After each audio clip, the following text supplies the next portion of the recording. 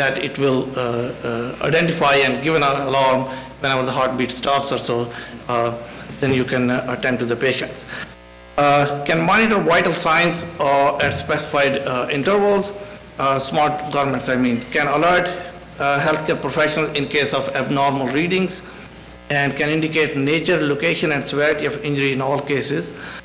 In case of fall, can help remote diagnosis and possibility healthcare advice and delivery. Now, these are not only applicable to patients.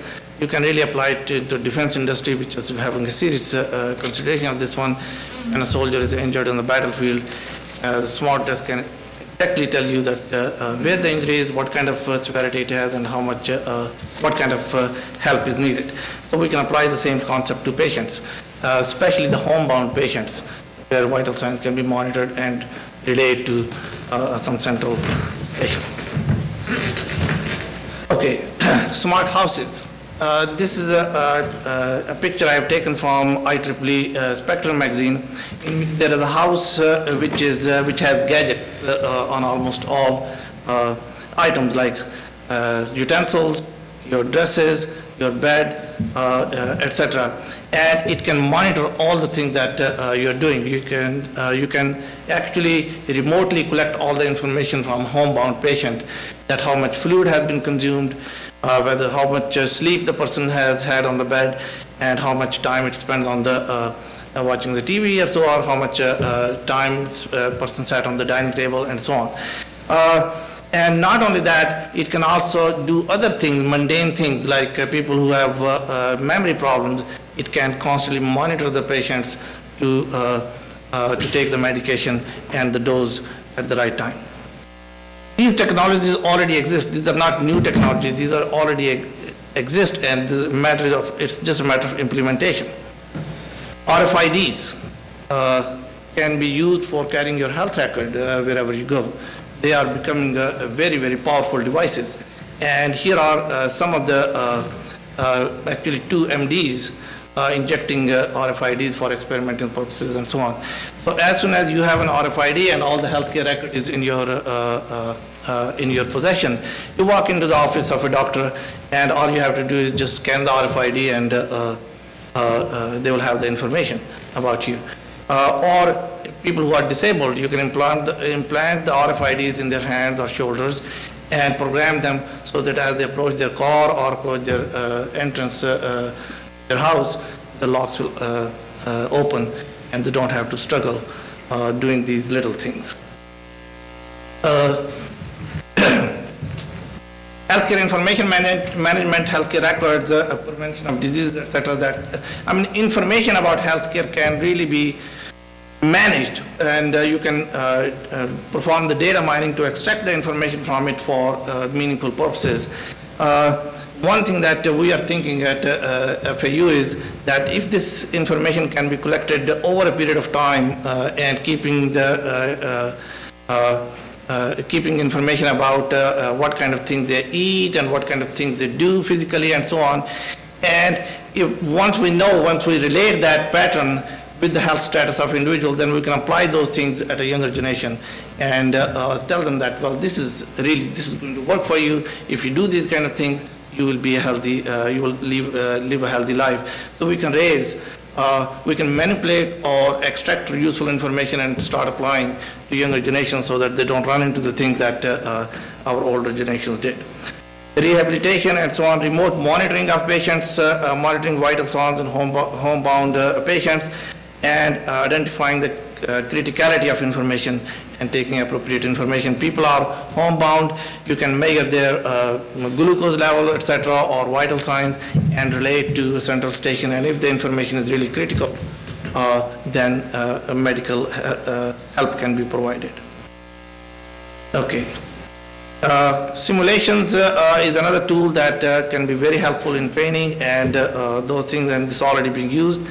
Remote surgeries, as I mentioned, it is still in infancy, but as I mentioned, that communication technology is reaching a point that we can have serious experimentation with that, and before it becomes real common, it will take a little bit of more time, but that can certainly So, summarize, the technologies and healthcare are not integrated nearly to the level as it can be even with the existing technologies today. So there is tremendous potential to use technologies for improving healthcare access, delivery, and improve the quality of life, and of course, reduce cost.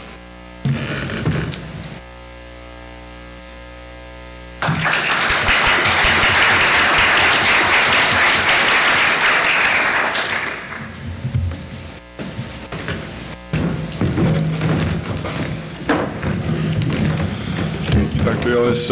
Next will be Dr. Gary Margulies from Nova Southeastern.